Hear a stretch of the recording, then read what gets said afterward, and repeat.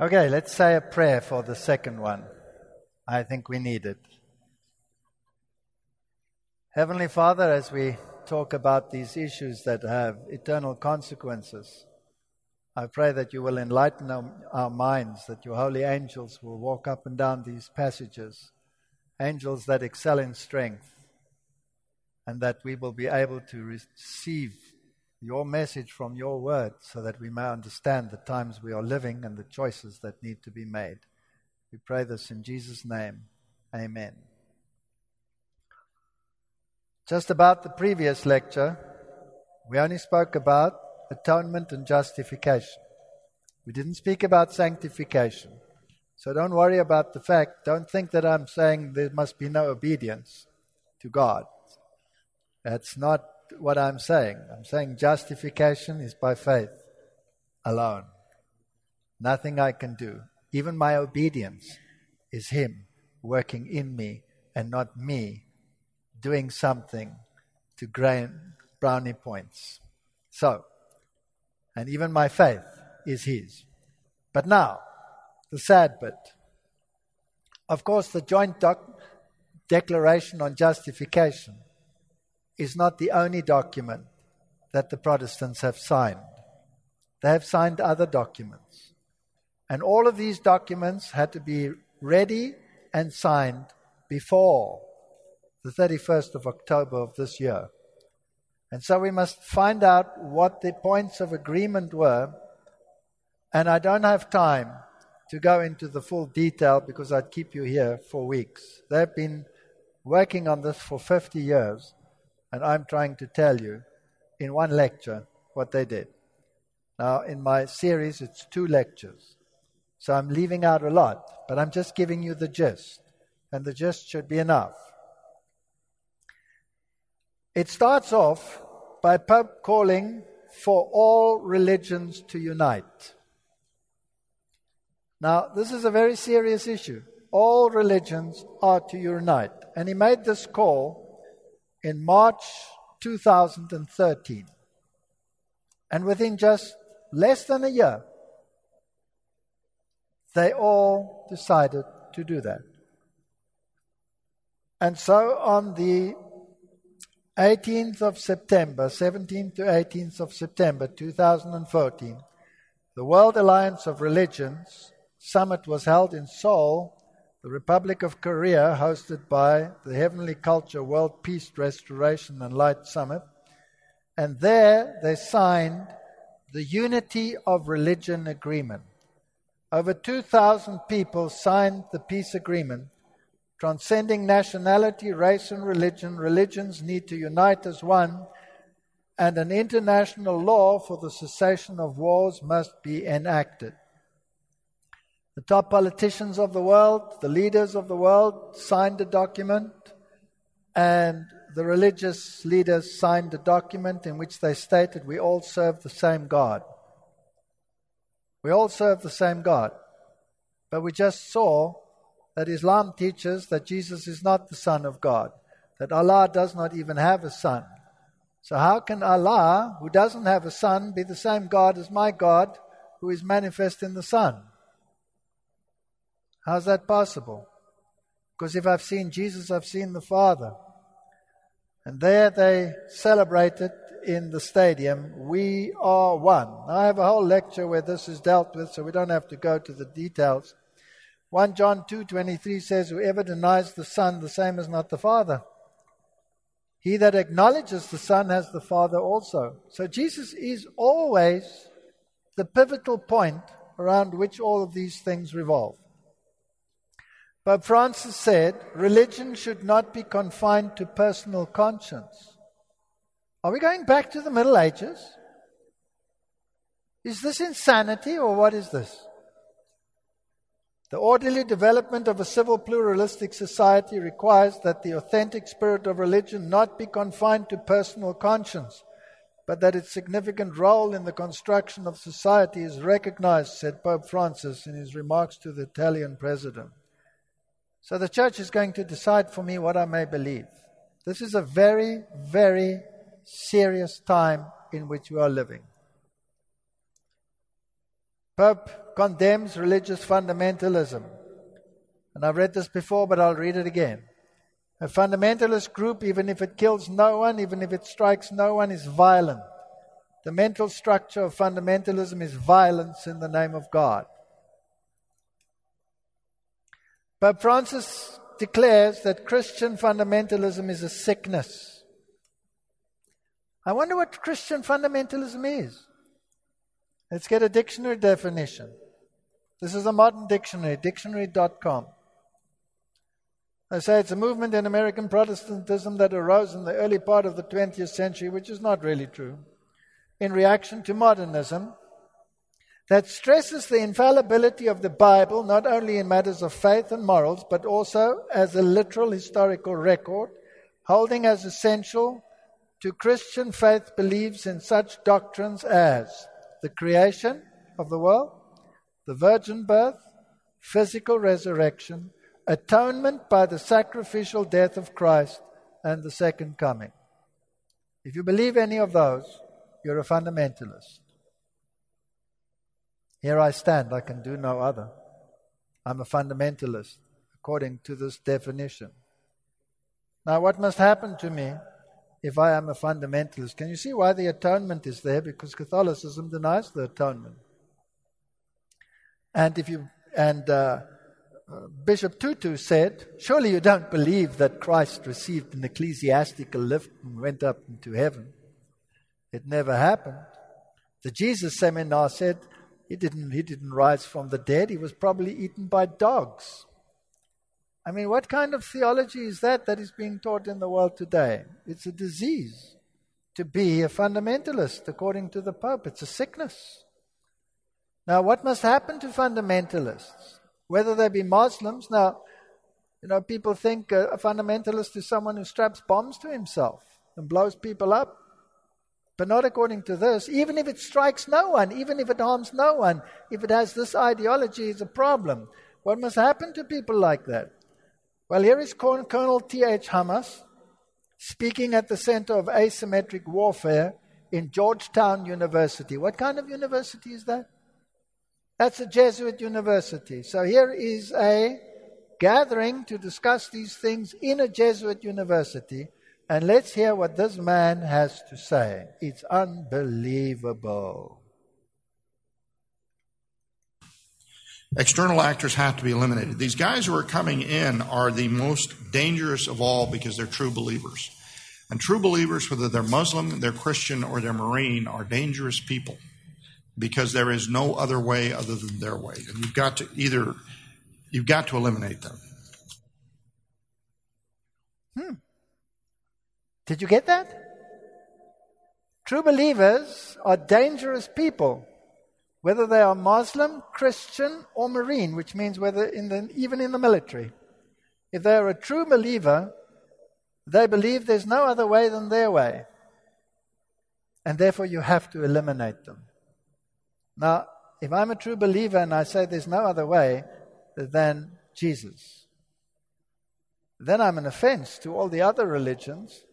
And if I cling to that view, and then I still say, nobody comes to the Father except by Him, there's no other name under heaven and earth whereby you can be saved except the name Christ Jesus. If I rattle those off, well, then I guess I have to be eliminated, right? Pope Francis calls for unity between evangelicals, Catholics, and he says division is the work of the devil. He urges Lutherans to set aside doctrine to work together. Did Tony Palmer say the same thing? God will sort out the doctrine when we come upstairs? Well, that's fascinating. Francis urged Lutherans to set aside doctrinal differences Thursday, to work with Catholics to care for the poor, the sick, the refugees, as he laid out his vision for a greater communion before his visit to Sweden later this month, where he made the same call. Set aside doctrine. Get rid of it. We don't need doctrine. We've got enough poor people to take care of. Isn't the gospel spreading the good news of salvation in Jesus Christ? Is this a social gospel that we have now? Is doctrine important? 1 Timothy 4:16. Take heed unto yourself and unto the doctrine. Continue in them, for in doing this thou shalt save thyself and them that hear thee. Romans 16:17, now I beseech you, brethren, mark them which cause divisions and offenses, contrary to the doctrine which you have learned, and avoid them. Titus 2:1, but speak ye things which become of sound doctrine, till I come. 1 Timothy 4:13, give attendance to reading, exhortation, and doctrine. 2 John 1:8, look to yourselves that we lose not these things which we have wrought, but that we receive full reward. Whoever transgresses and abideth not in the doctrine of Christ has not God. He that abideth in the doctrine of Christ has both the Father and the Son. If there come any unto you and bring not this doctrine, receive him not into your house, neither bid him Godspeed. For he that biddeth him Godspeed is a partaker of his evil deeds. Who must I believe now, the Pope or the Bible? I have a choice. Catholics and Lutherans signed joint declaration accepting common path. The leaders of the world, Catholic and Lutherans, have signed the joint declaration at an ecumenical prayer service. Pope and President of the Lutheran World Federation signed joint statement. Unity call on the Reformation anniversary. So here is the Archbishop of Canterbury saying 50th anniversary of discussions between the Anglicans and them, and we need unity. We need a joint declaration issued after the service. The two leaders said that they were undeterred from seeking unity between the two denominations. We need unity. Here is a book that lists all the apparitions of Mary and the so-called statements of Mary. And one of them is, the Queen proclaims that there will come a time when all Christendom will be reunified under the Roman Church.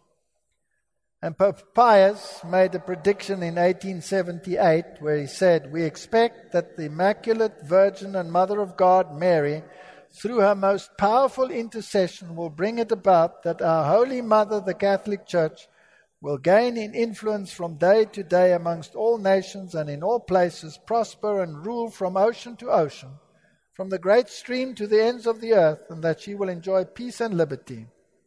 There will be one fold and one shepherd. This is what Rome has been striving for all the time. And 2017 is the great Jubilee year.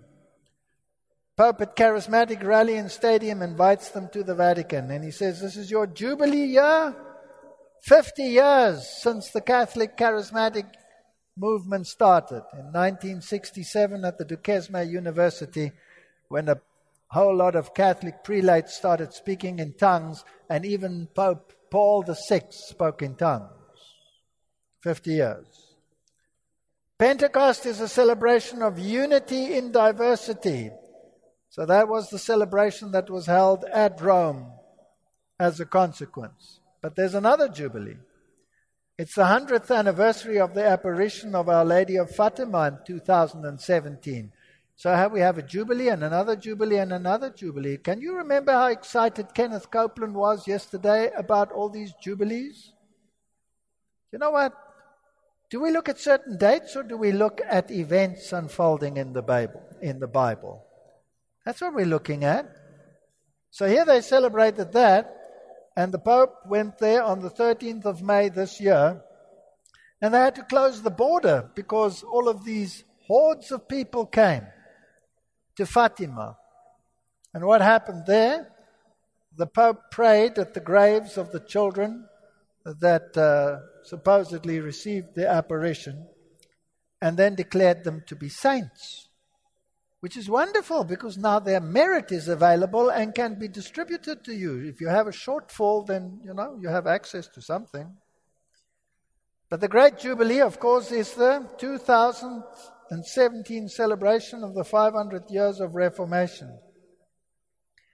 In the year 2008, there was an interview with the Jesuit professor Edward Kinman. Now look who he was. He was General Secretary of the Netherlands Bishops' Conference. And he said the following: there remains hardly any reason to remain a Protestant. He saw Protestantism as an action group that forgot to dissolve itself. That's quite mean. and a group that had not recognized the significance of a global visible leadership personality such as the Pope. And he stated that he doubted that the Reformation would still exist after 2017, and that the Protestants should return to the Mother Church. 2017 has been in their mind for a long, long time. They're working feverishly to get it done before the 31st of October. Religious news services said they had decided to bury the hatchet. They say the fact that the struggle for this truth in the 16th century led to a loss of unity in the Western Christendom belongs to the dark pages of church history. 2017, we must confess openly that we have been guilty before Christ of damaging the unity of the church. I thought the Dark Ages were because of Roman Catholicism and this idea that God was this wrathful deity that was going to fry you for eternity, and even if your sins were forgiven, you were going to roast in purgatory until they were burnt off unless the Pope came to your help. I thought that was the Dark Ages. And then they got together and they put together this document, From Conflict to Communion. It was signed by the Lutheran World Federation and the Pontifical Council for Promoting Christian Unity. And they want full visible unity of the church. Now, I'm interested in what they wrote in this document. It's a very long document, and you can study it. And in fact, they ask you to study it.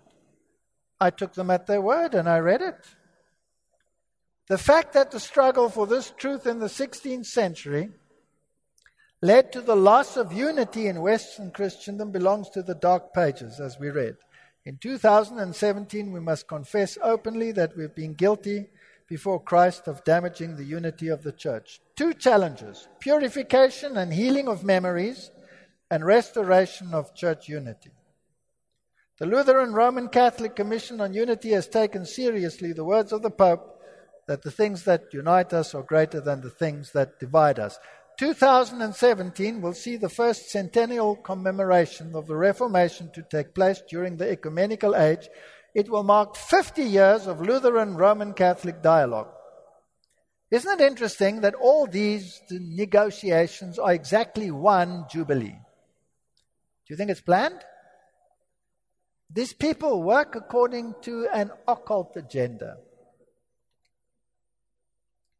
Lutherans and Catholics have been able to reinterpret their theological traditions and practices, recognizing the influence they had on each other. I wonder whether that is so. Because if the Pope is infallible, surely he cannot change. And then it says Pentecostal and other charismatic movements are powerful movements that have put forward a new emphasis that have made many of the old confessional controversies obsolete. It has brought together communalities, and they will play a significant role in the observance of Reformation in 2017. Why? Because doctrine's not important. If you have the same experience as I have, well, then we're one. Doesn't matter. Does it matter that voodoo priests fall over and are slain in the spirit and speak in tongues? Do they take that into account? Are they then of the same spirit when they want to sacrifice little children and throw them into a volcano and see them burn? Is that the same spirit? Well, it's the same experience. What happened now? Listen to this rhetoric. This is absolutely brilliant. This is their joint document. What happened in the past cannot be changed, but what is remembered of the past and how it is remembered can. With the passage of time, indeed, change. Remembrance makes the past present. While the past itself is unalterable, the presence of the past in the present is alterable. In view of 2017, the point is not to tell a different history, but to tell that history differently. Have you ever read such gobbledygook in all your life? This is total Jesuit rhetoric. I'm going to tell you a different history. I'm not going to tell you a different history. I'm just going to tell you the history differently so that you forget the history. Unbelievable. The breakthrough for Catholic scholarship came when they realized that Luther overcame within himself a Catholicism that wasn't fully Catholic. So what they're saying is, they realized Martin Luther didn't understand Catholicism. No, he understood it too well. That was the problem. Now let's have a look at their joint decisions. We've already discussed the big one, the joint declaration on justification. We did a whole lecture on that. We've already discussed the other big one, atonement. Massive differences. But now look at this. Luther understood the sacrament of the Lord's Supper as a testamentum. He emphasized his belief that Christ gives himself body and blood that are really present. Faith does not make Christ present. You see, Rome teaches that the sacrifice of the Mass is a complete reenactment of the sacrifice on the cross. And that host is the literal body of Christ. Remember my story when I was waiting for the Catholic priest to forgive me my sins? And I was looking at the host, and it was the Corpus Christi, it was the body. But because it's dead, I can't speak to him. I need to speak to a priest.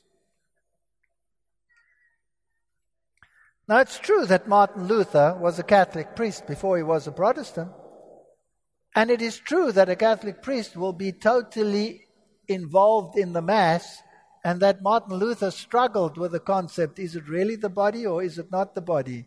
Is it just a memory or is it not? Most of the Protestant world accepted that it was a symbol. But Martin Luther did struggle in the beginning, and he did make compromises. In their common understanding, they write, in the sacrament of the Lord's Supper, Jesus Christ, true God and true man, is present wholly and entirely in his body and blood under the signs of bread and wine. I think I'm going to have a heart attack. A joint statement by Lutherans and Catholics. The common statement affirms all the essential elements of faith in the Eucharistic presence of Jesus Christ without adopting the conceptual terminology of transubstantiation. That is so deceptive. That is so wicked. You see, Rome calls this transformation of the host transubstantiation. The substance is changed from bread into the literal body of Jesus Christ. Protestantism denied that. Now they say, we agree that it is the body, but we won't use the word transubstantiation because that irritates some. Isn't that deceptive? That is horrendous. Evangelical Lutherans overwhelmingly vote to approve declaration of unity with the Roman Catholics. This came a few years later. Then the evangelical Lutherans in the United States, they came together and they also signed a document, which had to be ready, of course, before the 31st of October. And this declaration was approved with a vote, it's called Declaration on the Way, with a vote of 931 to 9. That scares me. 931 delegates voted that the document signed jointly by the Rome and the evangelical Lutherans could be accepted. I'd like to know some of the things that stand in that document, wouldn't you? Well, some people didn't agree. Mike Gendron didn't. He said, by seeking unity with the Catholic religion, they are departing from the biblical faith of the Reformers. He told Christian News Network, they need to know that there can never be biblical unity between Roman Catholics and denominations which uphold the gospel of God. And he noted several integral, fundamental differences between evangelicals and Roman Catholics. The Bible teaches justification by faith. Catholicism condemns with anathema those who believe in justification is by faith alone. The Bible teaches we are born again by the sovereign work of the Holy Spirit. Catholicism teaches regeneration is by the waters of baptism. The Bible teaches we are purified of sin by the blood of Jesus. Catholicism teaches purification is by the fires of purgatory. The Bible teaches that Jesus is the one mediator between God and man. Catholicism offers many mediators, including Mary and its priests. And this is contrary to the Scriptures. Bishop Elizabeth Eaton, after this document, said, "Dear sisters and brothers," I know that's fashionable, but whatever happened to brothers and sisters? "Let us pause to honor this historic moment," Eaton said. "Though we have not yet arrived, we have claimed that we are in fact on the way to unity. After 500 years of division and 50 years of dialogue, all these jubilees, this action must be understood in the context of other significant agreements we have reached, most notably the joint declaration on the doctrine of justification." So here is the new document. It's given out like this. It says declaration on the way. And then it has Jesus with the two disciples on the way to Emmaus, now representing Protestantism and Catholicism coming together. All right? So what are they going to talk about? Let's look at them. Let's look at the doctrine. Catholics and Lutherans also agree that the office of ministry stands over and against, gegenüber, the community as well as within it, and thus is called to exercise authority over the community. That's exactly what the Pope says. Your religion is not subject to personal conscience. Who will decide for you what you must believe? The Church. This is back to the Middle Ages. Agreement on the Eucharist. This is Protestantism agreeing with Catholicism. Lutherans and Catholics agree that in the sacrament of the Lord's Supper, Jesus Christ himself is present. He is truly present substantially as a person, and he is present in his entirety as the Son of God and a human being. So the Mass is a reenactment of the sacrifice of the cross. The Church is, as well, the temple of the Holy Spirit, the sanctifier. I think I'm going to have another heart attack.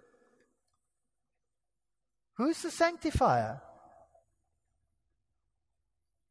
Jesus is the sanctifier. Who becomes the sanctifier now? The Church becomes the sanctifier. Who's been replaced here? Lutherans and Catholics today, notice this. This is their document. I'm not making this up, my dear friends. Lutherans and Catholics today mutually recognize at a fundamental level the presence of apostolicity in our tradition. Let's read what Martin Luther had to say on that. This comes from the journal Christianity Today. This used to be Billy Graham's magazine. They're quoting Martin Luther. On the heels of his understanding on justification, they say, to Luther, the Church was no longer the institution defined by apostolic succession. Instead, it was the community of those who had been given faith. Salvation came not by the sacraments as such, but by faith. What did the Lutherans just sign? That they recognize apostolicity? What does that exactly mean? That the power of Peter, the keys, was handed down through the ages, and who has them now in his hands? The Pope. So this is recognizing the power of the Pope rather than the power of Christ to be your sanctifier. Their document. Luther contributed to this insight when he insisted that a manifold Christian substance must be recognized in the Roman Catholic Church. Apostolicity. For he perceived there, where? In the Church, the true Holy Scriptures, true baptism, true sacrament of the altar, true keys of forgiveness of sins, true office of proclamation, true catechism. Where? In the Roman Catholic Church. Excuse me, did Martin Luther teach that the true scriptures, the true baptism, the true sacrament of the altar, the true creeds of forgiveness of sins, the true office of proclamation, and the true catechism were in the Catholic Church? Did he teach that? He might have taught that when he was a Catholic priest, but he certainly didn't teach it when he became a Protestant. The proclaimed gospel has a primacy amongst the mediations of communion in Christ and its benefits, but receiving it in faith entails as well receiving the sacramental practices of baptism. So now they're going to the Catholic doctrine that you receive your justification when? In baptism. Is this Protestant doctrine now, or is it Catholic doctrine that they're agreeing to? It's Catholic doctrine, all of it so far.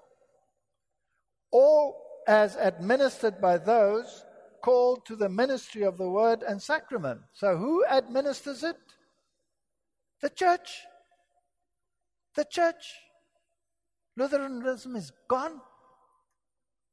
What did Martin Luther say? That the true gospel, the true scriptures, the true forgiveness was in the Catholic Church? No, I'll read to you what Martin Luther said. Nothing else than the kingdom of Babylon and the very Antichrist. For who is the man of sin and the son of perdition?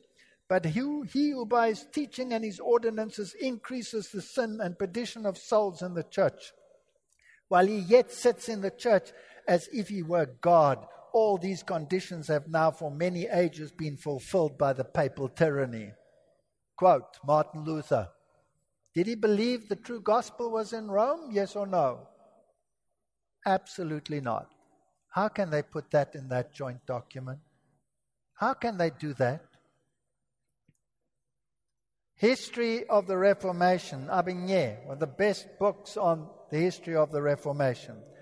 Luther proved by the revelation of Daniel and John and the epistles of Paul and Peter and Jude that the reign of Antichrist predicted and described in the Bible was the papacy, and all the people say, Amen. A holy terror seized their souls. It was Antichrist whom they beheld seated on the pontifical throne.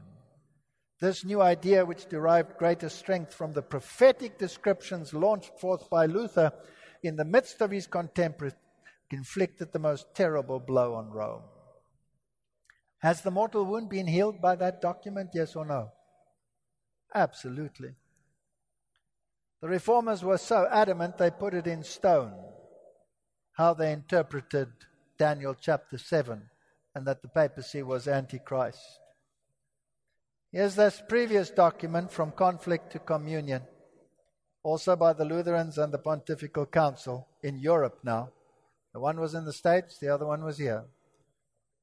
So, where does this lead to now?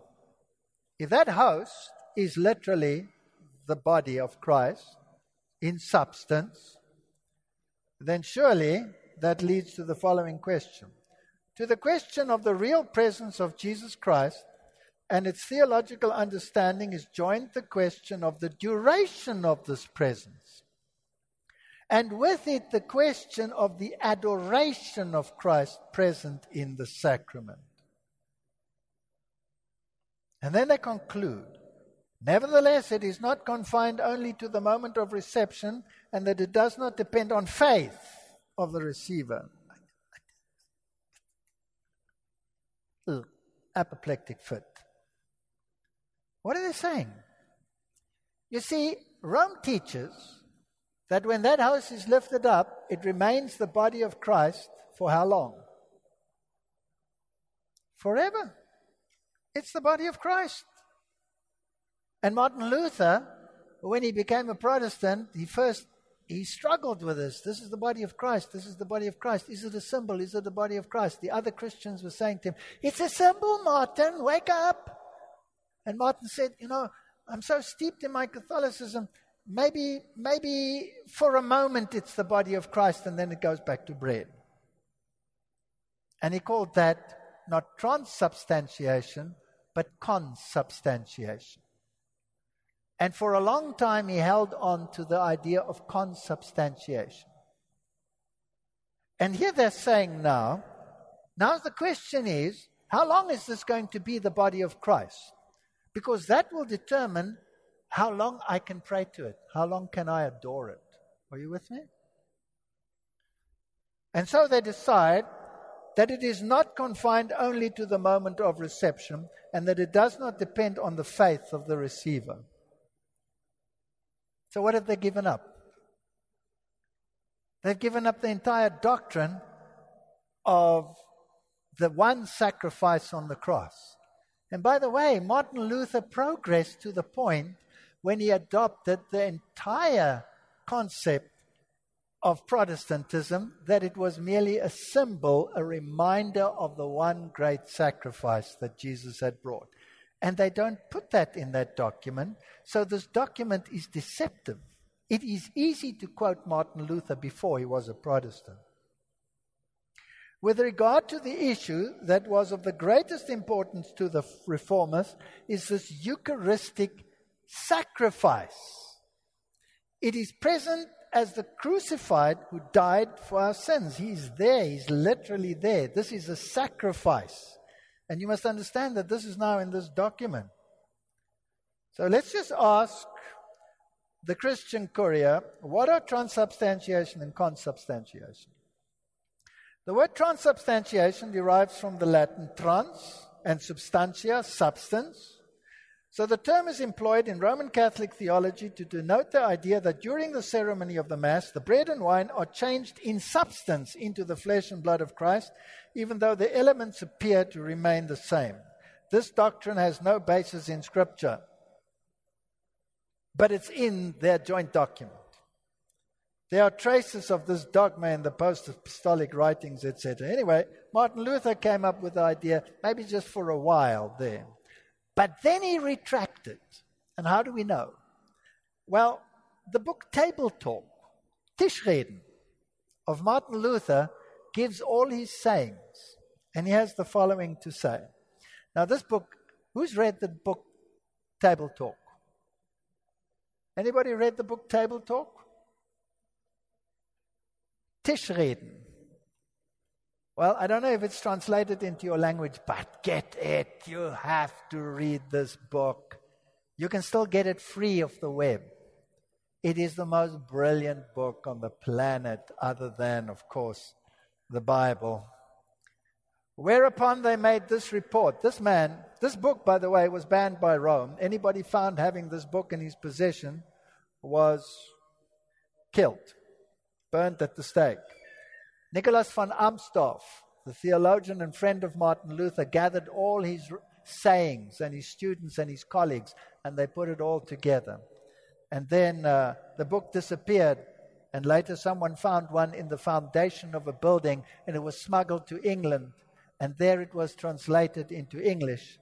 And the English reformers didn't like Martin Luther's idea of consubstantiation. But when they found that he retracted it here, they published it. So the history is, whereupon they made a report dated the 10th of November 1646, that they found it to be an excellent divine work. This is the Parliament of England, which was Protestant, worthy of the light and publishing, especially in regard that Luther in the said discourses did revoke his opinion, which he formerly held, touching consubstantiation in the sacrament. So now let's read what Martin Luther said. Martin Luther said in Table Talk, even so, we must let the words of Christ remain and speak of the sacrament in suis terminus in their terms, with such words as Christ used and spoke. Do this must not be turned into offer this. So what did Martin Luther say? It's not a sacrifice. What does the joint document say? It's a sacrifice. What signifies it to dispute? This is Martin Luther. What signifies it to dispute and wrangle about the abominable idolatry of elevating the sacrament on high to show it to the people?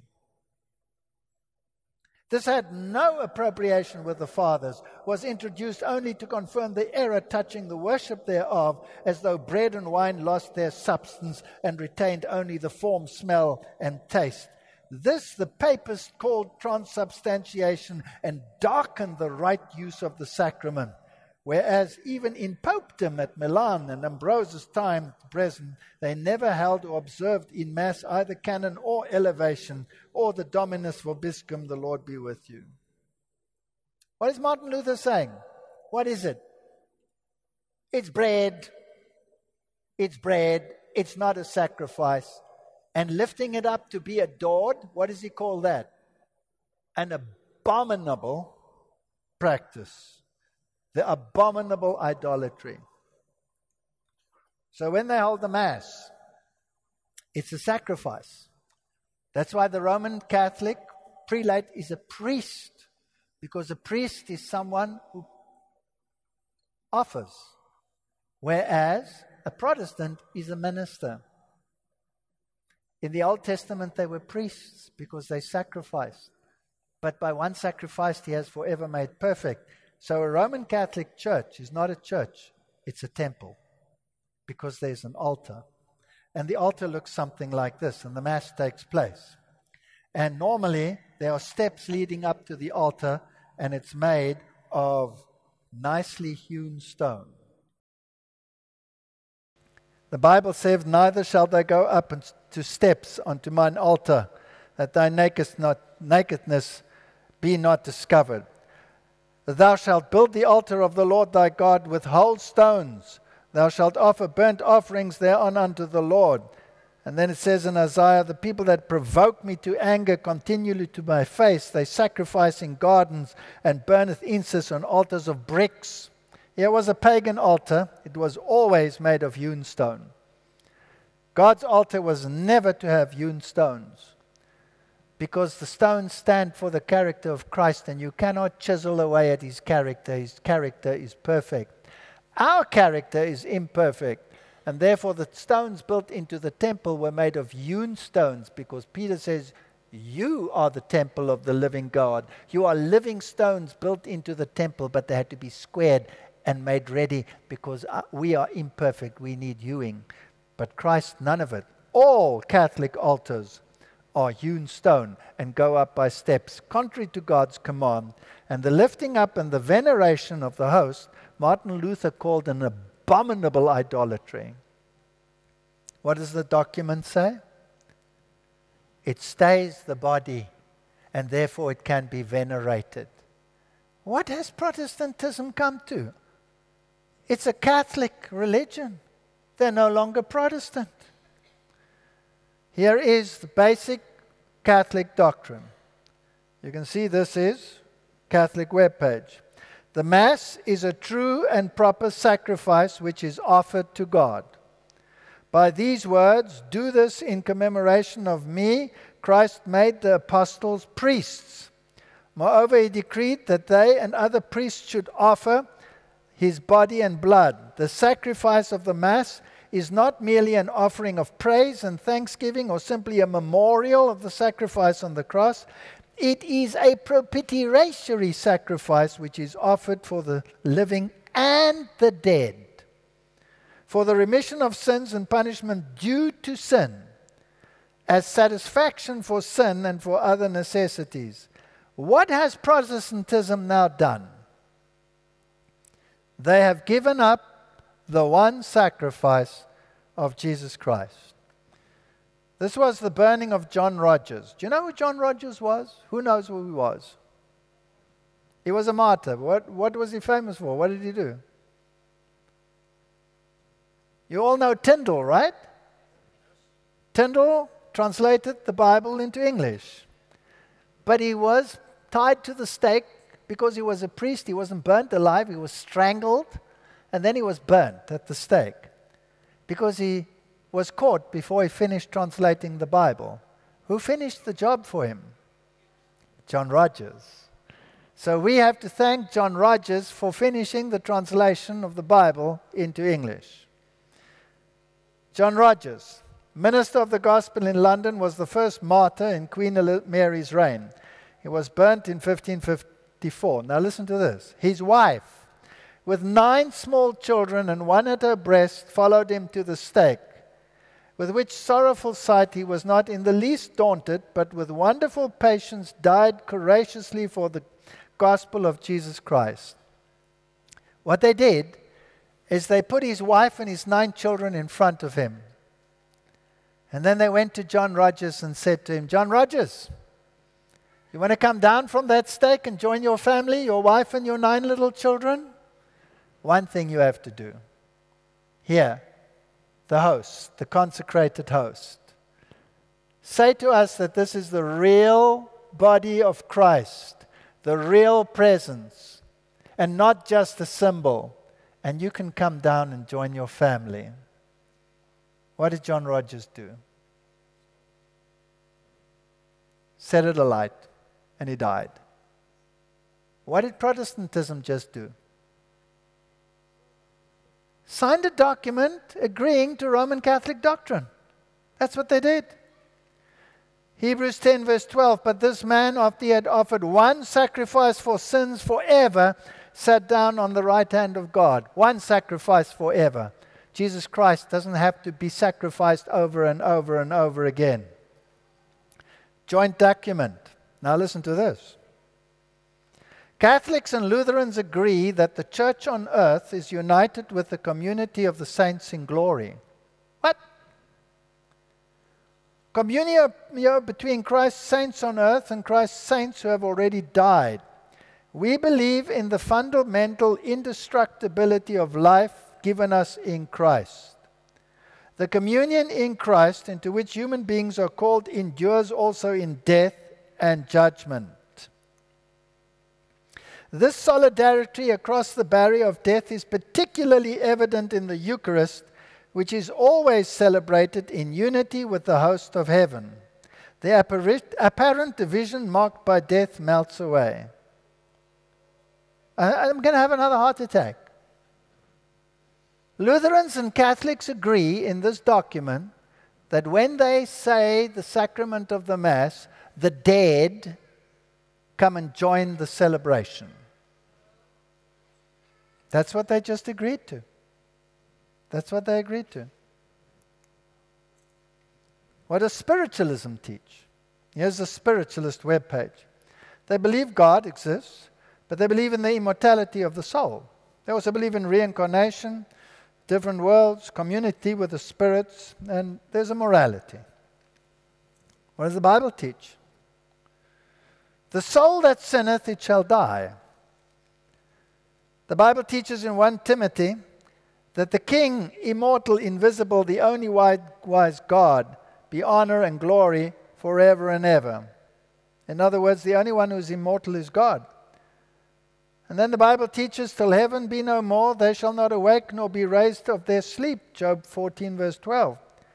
Then the Bible says in Psalms 115 that the dead praise not the Lord, neither say any that go down into silence. So how can they take part in the Mass and celebrate if they don't know anything? So I believe this. Rest in peace. The Bible says, and the serpent said unto the woman, you shall not surely die. For God does know that in the day you eat thereof, then your eyes shall be opened, and you shall be as gods, knowing good and evil. Here are 3 doctrines that come from the devil. Number 1, you will not die. Number 2, you will be as gods. And number 3, you will be able to distinguish between good and evil. All 3 are official Roman Catholic doctrine. I don't have time to go into it. I've got a whole lecture on it in one of my previous lectures where I clearly show that they say that you become a god, and where they clearly state that you determine what is right and wrong, but only the shepherd can do that for you, namely the Pope. Let's just make sure. This is the official catechism of the Catholic Church, and it says, the Church, not the Bible, teaches that every spiritual soul is immortal. It does not perish when it separates from the body at death. The church teaches that. Now, if this is ignorance, then fine. But does this church know what the Bible teaches? Let's ask them. This is the New Catholic Encyclopedia. The soul in the Old Testament means not a part of man, but the whole man as a living being. Similarly, in the New Testament, it signifies human life, the life of an individual conscious object. Recent exegetes have maintained that the New Testament does not teach the immortality of the soul in the Hellenistic sense of survival of an immortal principle after death. So Rome says, we teach you are immortal. The Bible teaches you are not. They know. Now, what did Martin Luther believe? Pope Leo was reacting to the people that were beginning to believe that the soul sleeps. And he issued this bull in 1513. This is before the Reformation. We do condemn and reprobate all who assert that the intelligent soul is mortal. Martin Luther then translated the Bible after 1517. And he realized that the Bible teaches soul sleep. And he had some nice words to say about this papal bull. He said the following: the Pope's immortality declaration is among those monstrous opinions to be found on the Roman dunghill of decretals. He had such a nice way with words. This is what he believed. Now remember, this is the man who translated the Bible. Luther espoused the doctrine of the sleep of the soul upon a scripture foundation, and then made use of it to confutation of purgatory, saint worship, and he continued in that belief till the last moments of his life. Here's a quote from Martin Luther. We should learn to view our death in the right light, so that we need not become alarmed on account of it as unbelief does. Because in Christ it is indeed not death, but a fine, sweet, and brief sleep, which brings us relief from this veil of tears, from sin and from the fear and extremity of real death and from all the misfortunes of this life. And we shall be secure and without care, rest sweetly and gently for a brief moment as on a sofa, until the time when he shall awaken us together with all his dear children to eternal glory. And since we call it a sleep, we know that we shall not remain in it, but be awakened and live, and that time during which we sleep shall seem no longer as when we just fallen asleep. And hence we shall censure ourselves that we were surprised or alarmed at such sleep in the hour of death, and suddenly come alive out of the grave from decomposition, entirely well, fresh and pure, with glorified life, meet our Lord and Savior, Jesus Christ, in the clouds. Scripture everywhere affords such consolation. That's what Martin Luther believes. That's what I believe. That's what Seventh-day Adventists believe. Question: who's the better Lutheran now? The Seventh-day Adventist or the Lutheran that now believes papal doctrine again? They don't believe what Luther said. Now, who's the other man who translated the Bible? Tyndale. He must have mulled about the meaning of these words when he translated it. What did he say? Well, he argued with Thomas More, the Catholic prelate, about this very issue. And he said, in the words of More, all souls lie and sleep till doomsday. In 1530, Tyndale responded vigorously, saying, and ye, Thomas More, putting them, the departed souls, in heaven, hell, and purgatory, destroy the argument wherewith Christ and Paul prove the resurrection. And again, if the souls be in heaven, tell me why they be not in as good case as the angels be. And then what is the cause there for the resurrection? And then he gets a little bit sarcastic and he says, nay, Paul, you are unlearned. Go to Master Moore and learn a new way. We are not most miserable, though we rise not again, for our souls go to heaven as soon as we be dead, and are there in as great joy as Christ that is risen again. And I marvel that Paul had not comforted the Thessalonians with that doctrine, if he knew of it. I'm paraphrasing it for you. That the souls of their dead should rise again. If the souls be in heaven, in as great joy as the angel after your doctrine, then show me what cause there should there be of a resurrection. So the two Bible translators saw it as soul sleep. And that was Protestantism in the beginning, but Protestantism moved back to Catholicism. And now they put it in a joint document that they're celebrating the Eucharist, the literal sacrifice with the dead. Let's compare the King James Version and the NIV regarding this little word, liturgos. This gets interesting. Romans 15:16, King James, that I should be a minister, liturgos, of Jesus Christ to the Gentiles, ministering, hierugeo, the gospel of God.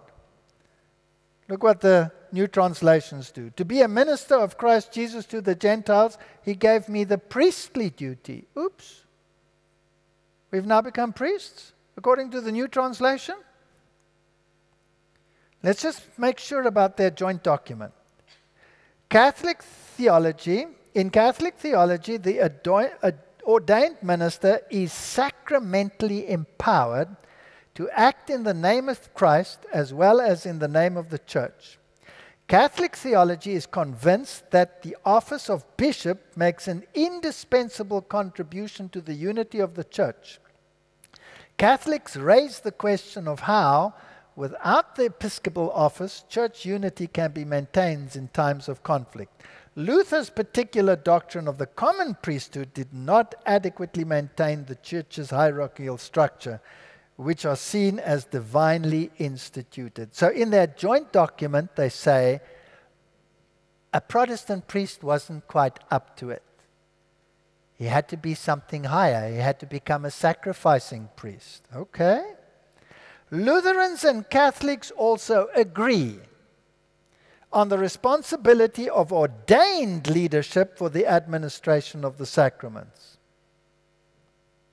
Lutherans say the gospel bestows on those who preside over the churches the commission to proclaim the gospel, forgive sins, and administer the sacraments. I think I'm going to die again. I'll read that for you again. Their joint document. Lutherans say the gospel bestows on those who preside over the churches, that's the pastor, the commission to proclaim the gospel. I have no problem with that. To forgive sins? Hello? Can I forgive your sin? I'm an ordained minister. If I were to forgive your sins, then please kick me out of the church.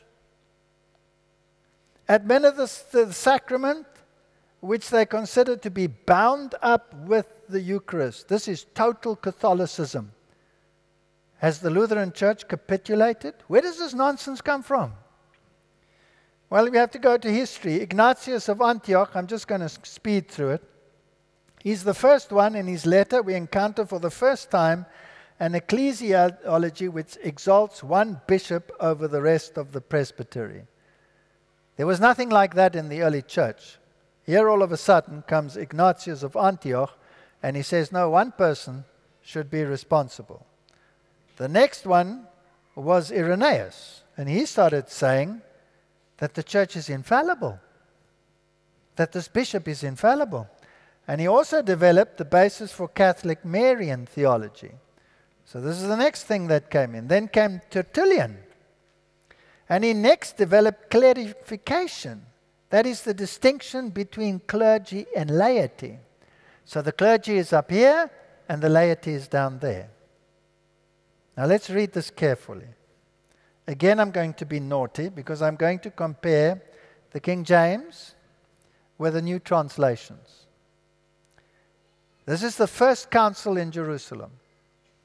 And they wrote letters by them after this manner: the apostles and the elders and the brethren send greetings unto the brethren which are of the Gentiles in Antioch, Syria, and Sicilia. So they came together for this great council to decide on circumcision, not circumcision, etc. Moses' law, not whatever. Who made the decision at that council? According to the King James, the apostles the elders, and the brethren. And let's look at the new translation. With them they sent the following letters. The apostles and elders, comma, your brothers, to the Gentiles. Who makes the decisions now? Just the leaders. So now you've gone from a church making a decision to a synod making a decision. And when you go even worse, you go to one man making a decision infallibly. So this is what came in. He made that distinction. And Rome, of course, has the ultimate distinction that one man is responsible. And then comes Cyprian, and he elevates the clerics to priests. And he claimed that the bishop is a sacrificing priest. This is not according to the gospel, but in the joint document, it is there. Let's read some more. This is in their document, Conflict to Communion. The Second Vatican Council reaffirms its understanding that bishops have been, by divine institution, taken the place of the apostles as pastors of the church in such wise that whoever hears them, hears Christ, and whoever rejects them, rejects Christ and him who sent him. That's Catholic doctrine. One man will tell you what you must believe. Okay. Finally, Catholics and Lutherans differ in both the office and authority of ministry. For Catholics, the Roman Pontiff has full, supreme, universal power over the Church. The College of Bishops also exercises supreme and full power over the universal Church, together with its head, the Roman Pontiff, and never without this head. When Vatican II speaks of the Church having an ultimate judgment, this clearly eschews monopolistic claims. Thus, Lutherans and Catholics are able jointly to conclude.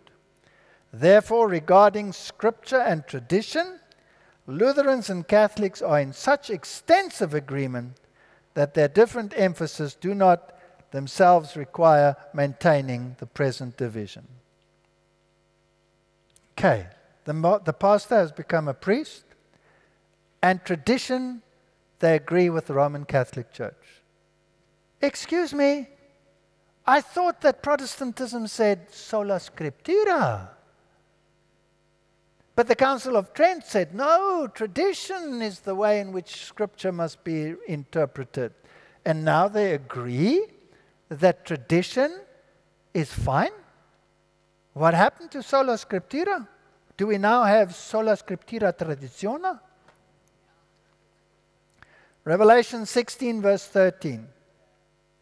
And I saw 3 unclean spirits like frogs come out of the mouth of the dragon, out of the mouth of the beast, and out of the mouth of the false prophet.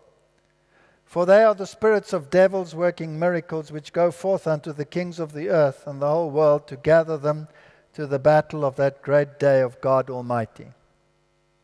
And then in Revelation chapter 18 it tells us, Babylon has fallen, has fallen. She has become a house of demons, a house of every unclean and detestable bird. Come out of her, my people, that you receive not of her plagues. What does that mean? And here the Scripture gives us an explanation of exactly what this union at the end of time will look like. And there are 3 components. The first component is the dragon component of Babylon, because she had on her forehead written Babylon, the mother of all the churches. And she says, I will not suffer loss of children. My children will return unto me. And Ratzinger said, Protestants, you are not sisters of ours. You are children. You will return unto me, the mother. And she had on her forehead the name Mystery, Babylon. And in her hand she had a golden cup full of the abominations of her fornication. There's only one church in the whole world that has as its symbol the woman with a golden cup in her hand. You will find her when you walk into the Vatican, turn right and look into the first chamber. You will find the statue of the woman with a cup in her hand. But it's all in marble, so you can't see that it's gold. If you want to see it in gold, you go to the del Jesu church, which is the chief church of the Jesuits, and you walk in there and you see the woman standing with a golden cup in her hand. Only one church that does that. And then it shows Protestantism being destroyed by this woman. And you see Martin Luther and Calvin reeling, and you see the kings of the world adoring her. If you want to know who this woman is, who will make an alliance with whom? With the dragon. Now we know who the dragon is because the Bible says that's the devil. That's all kinds of spiritism, where the devil practices his religion. And spiritism teaches what? That the dead are alive and communicate with you. Has Catholicism and Protestantism made an alliance with the dragon and is teaching exactly that, yes or no? Yes. Then there is the beast. Well, the Reformers told us who the beast was. The beast is Catholicism. So there's an alliance between the dragon and the beast, and then the mouth of the false prophet. How sad. Who's the false prophet? Who joins them in this alliance? Well, Revelation chapter 13, the second part, tells me who that power is. It is Protestantism that has fallen, that has fallen. Martin Luther said, if you give up the doctrine of justification, you are a fallen church. That's what Martin Luther said. You're a fallen church. So has Protestantism fallen? Fallen? Has she become part of this system? Then what do you have to do? You have to come out of her, my people. Now let's just see where this is leading. And this is getting serious now. History is going to repeat itself. We read in Matthew that when Pilate saw that he could not prevail, but that a tumult was arising, he took water and he washed his hands. You know the story. And then he answered all the people and said, and they answered, the Pharisees, when he wanted to let him free, they said, his blood be on us and on our children. And he released to them Barabbas. And when they had plaited a crown of thorns, they put it upon his head and a reed in his right hand, and they bowed the knee before him and mocked him, saying, Hail, King of the Jews! Because they'd stripped him, they'd put a scarlet robe on him, they put a crown of thorns, and they put a scepter in his hand, a reed. They as verily crowned him king with a mock robe and a mock scepter and a mock crown, as though he was the greatest king ever to be inaugurated. But this is what happened. Pilate answered them, saying, Will you that I release unto you the King of the Jews? For he knew that the chief priest had delivered him for envy. But the chief priest moved the people that he should rather release Barabbas. And Pilate answered again and said unto them, What will ye then that I shall do unto him ye call the King of the Jews? And they cried out again, Crucify him. Then Pilate said unto them, Why? What evil has he done? And they cried out all the more exceedingly, Crucify him. And Pilate tried to release him. And they said to him, If you let this man go, thou art not Caesar's friend. Whoever makes himself a king speaks against Caesar. This is serious. When Pilate therefore heard that saying, he brought forth Jesus and sat down in the judgment seat in a place called the Pavement, but in Hebrew Gabbatha. And it was the preparation of the Passover and about the 6th hour. And he said unto the Jews, Behold your king! They cried out, Away with him, crucify him. Pilate said unto them, Shall I crucify your king? Can you see how often this word king is repeated? And the chief priest answered and said, We have no king but Caesar.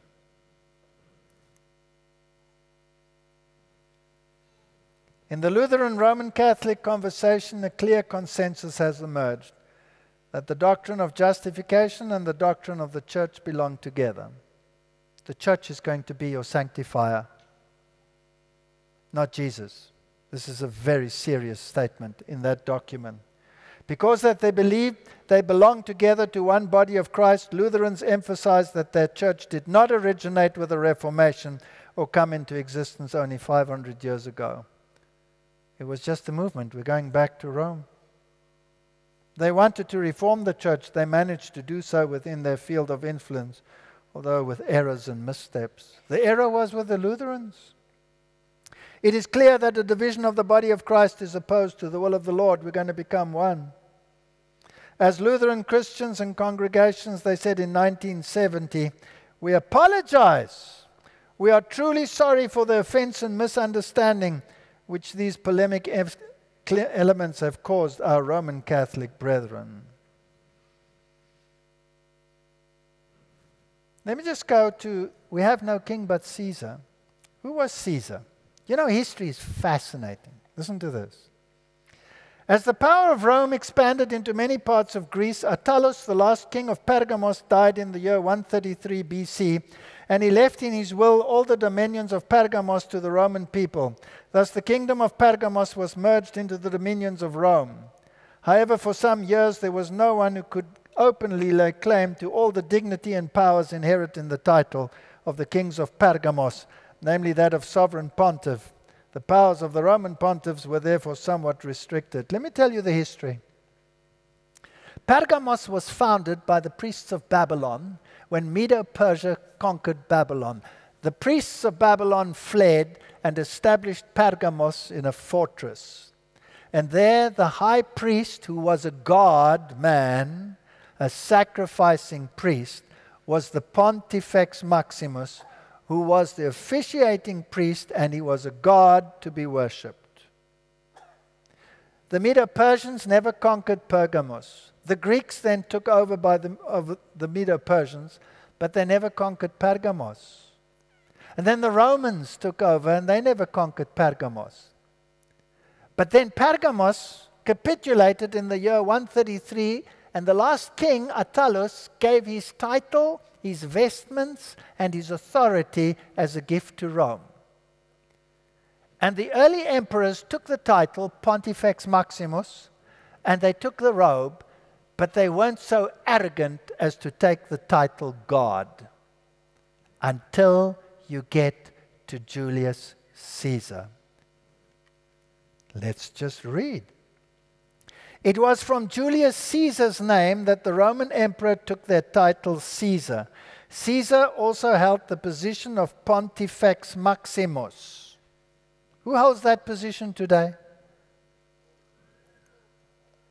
Julius Caesar was elected to the position of Pontifex Maximus in the year 63 BC. So basically he was the Babylonian pontiff and was the true legitimate successor of Belshazzar. He was declared to be Jupiter's incarnation on the 25th of December 48 BC in the temple of Jupiter in Alexandria. There are signs that in the last 6 months of his life he aspired not only to a monarchy in name as well as in fact, but also to a divinity which the Romans should acknowledge. Listen carefully. The Romans, as well as the Greeks, the Orientals, and the barbarians. This is history. Who had to acknowledge his deity? The whole world. And he was Caesar. And he was a god. And the early Christians refused to worship the Caesars. And what did they do to them? They threw them to the lions. They killed them. They refused to worship the Caesars.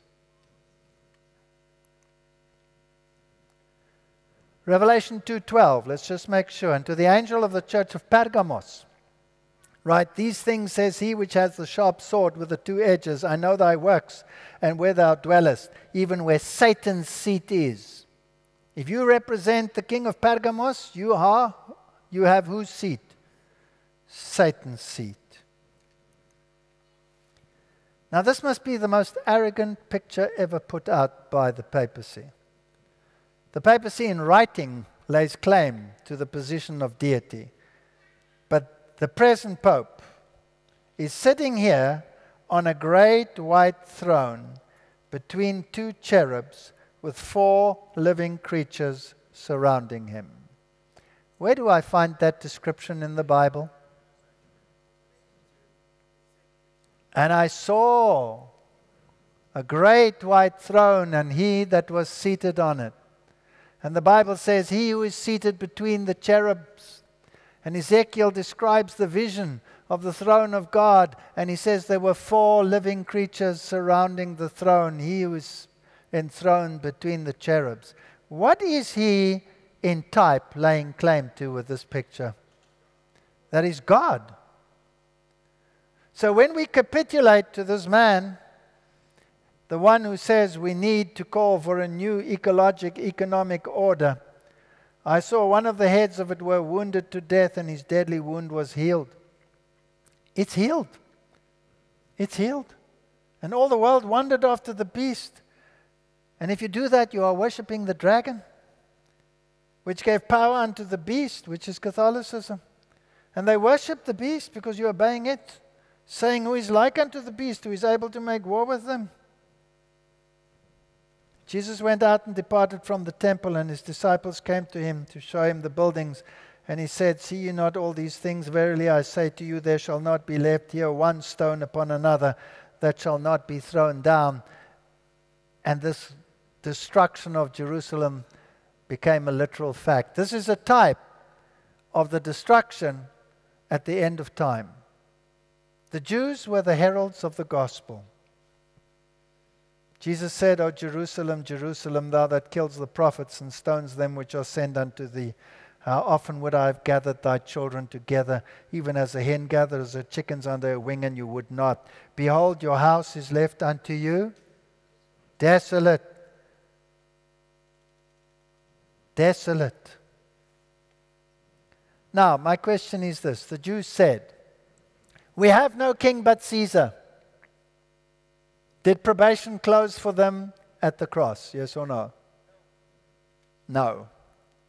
God in his mercy didn't make probation close at the cross. Because if you study the prophecy of Daniel 9, that was in the middle of the week when the cross took place. And Jesus said to his disciples, go ye first to the lost children of Israel. And the disciples only preached the gospel to the Jews, to no one else, until the stoning of Stephen 3.5 years later. And Paul was standing there, and he was looking on as they were stoning Stephen to death. And as he was on the road to Damascus, he saw the light, and he got the commission to be the apostle to whom? To the Gentiles. And at the same time, Peter is having a vision of unclean sheet coming down, and he's told, go, Peter, eat. And he says, not so, Lord, I have never eaten anything unclean in all my life. Do not call unclean what God has made clean. While I was thinking about the vision, 3 people knock on the door, and 3 Gentiles stand outside, which would have horrified a Jew. And he goes with them, and he comes to Cornelius, and he says, you know that it is unlawful for me as a Jew to associate with one of the Gentiles. But God has shown me in vision that I must not call any man unclean or impure. So the gospel goes to the Gentiles. Probation closed for the Jews as a nation, not as individuals, because Paul says they can be grafted in again. They just have to accept salvation in Christ. My question is this. When the Protestant world, on the 31st of this month, celebrates the unity with the Roman Catholic Church and accepts the principle of apostolicity, isn't it saying we have no king but Caesar? Isn't it saying that then? Now, that's not the close of probation for this world, so we're not going home on the 31st of October, okay? Relax. But there will be certain people that will say, excuse me, you can't do this because this is not biblical. And they will say, you are troublers of Israel. You fundamentalists. we'll have to get rid of you. And people will have to make a decision. Who am I going to believe? Am I going to stick to the Bible and the principles of Protestantism? Or am I going to say, okay, I have no king but Caesar. He's the one that's going to give me salvation through apostolic successional power? Well, destruction comes thereafter when they pick up the antitypical stone to stone the antitypical Stephen that is a thorn in their flesh. When they make true that threat, whether you are Christian or whether you are Muslim or whether you are Marine, you have to be what? Eliminated. That's when God will intervene. And that time Michael will stand up, the great prince, which stands for the children of thy people. And there shall be a time of trouble such as never was since there was a nation, even at the same time. And at that time thy people shall be delivered, every one that is found written in the book. It's a promise. And I want to end with this. Hebrews 11, it talks about Moses. By faith, by faith, Moses, when he became of age, refused to be called the son of Pharaoh's daughter, choosing rather to suffer affliction with the people of God than to enjoy the passing pleasures of sin, esteeming the reproach of Christ greater riches than the treasures of Egypt, for he looked to the reward. By faith he forsook Egypt, not fearing the wrath of the king, for he endured as seeing him who is invisible. For in just a little while he who is coming will come and will not delay. But by my righteous one will live by faith. And I take no pleasure in the one who shrinks back. But we do not belong to those who shrink back and are destroyed, but to those who have faith and are saved. Are we going to fear the wrath of the king? Or are we going to say, my trust is in the righteousness of Christ. I am saved by his righteousness. He is the one who imputes it to me. He's the one who imparts it to him. By his stripes I am healed. By his blood I am saved. No system is going to get into my way. There's only one way to be saved, and that is by the blood of the Lamb. Who's going to make that decision? You don't have much time. Think about it, and may God give you the grace when the time comes to make that decision. Now, I'm a Seventh-day Adventist. I'm considered a sect. Why? Because I believe in the mortality of the soul. So did Martin Luther. So did Tyndall. So I'm a Lutheran. I'm a Lutheran to the bone when it comes to that doctrine. I believe in justification by faith and faith alone. But I also believe in obedience. And tomorrow we're going to talk about the issue which is going to play a central role in this final conflict. And it is so important that we understand the whole picture. Because how do I demonstrate to the world that I stand for righteousness by faith? How do I demonstrate it? May God help us as we make these decisions, and may this country wake up to the dire situation in which we are presently, standing before the very threshold of the close of probation. When the Gentile world says we have no king but Caesar, the end is knocking at the door. May God bless you. Thank you.